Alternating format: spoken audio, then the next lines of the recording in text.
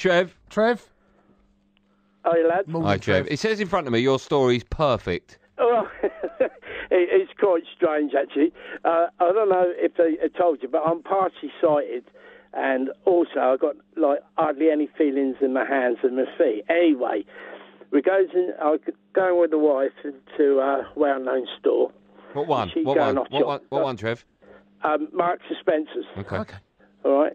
So I said, I'm going to have a look at the shoes there. She said, well, you won't see the size. I said, I'll ask anyway. I said, you go off, see me back here. So I see the geezer there, and I said, so can you tell me size 10, what shoes are... Yeah, he said, they're all long there. So do you need it? I said, no, all right, you go off and do what you got to do, like. So I thought, these shoes are all right.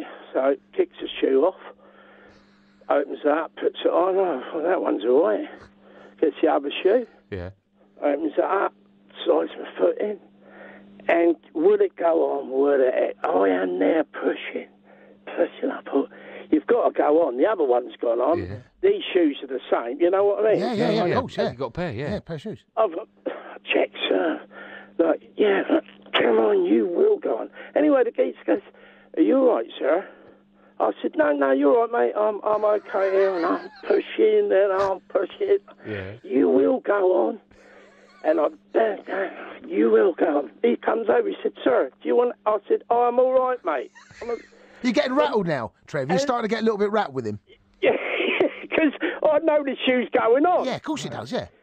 So, my missus comes over, right? She's walking back up. She said, what are you doing? I said, putting these shoes on. The shoe won't go on. She said, you dope, you still got your other shoe on. I said, you're joking. Oh, my Lord. And I said, the geezer keeps coming over and look at me. Yeah, mate, you need that. You know, I'm all right, mate. Because obviously he's seen me with the shoe on. And he obviously don't want to embarrass me or something. And, of course, when I play up any time we're out, she tells the shoe story to everyone and embarrasses me. How close were you to getting it on, Trev? I don't know, but the sweat was pouring off of me. That is fine. Did you buy the shoes in the end, Trev? No, did I? I just threw them over the side. I said, come on, let's get out of there. The bloke must have watched you thinking, what is he doing? Are you sure you don't have that? Trev, you have stolen the show tonight. Amazing. My wife always gets me on that one. If I'm playing like I've had too much to drink and I'm showing her up, she says, right, here comes the shoe story. How long were you struggling to get that shoe on for? I don't know. It seemed like about 5 minutes.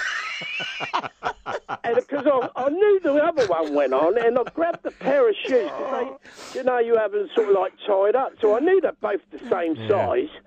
And amazing. You will go on. Amazing. You will go on. Amazing, Trev. Brilliant story. The funniest thing was the bloke's obviously seen me do it. Yeah. And he's thinking, this bloke hasn't realised he's got a shoe on. He's a right plank, this bloke.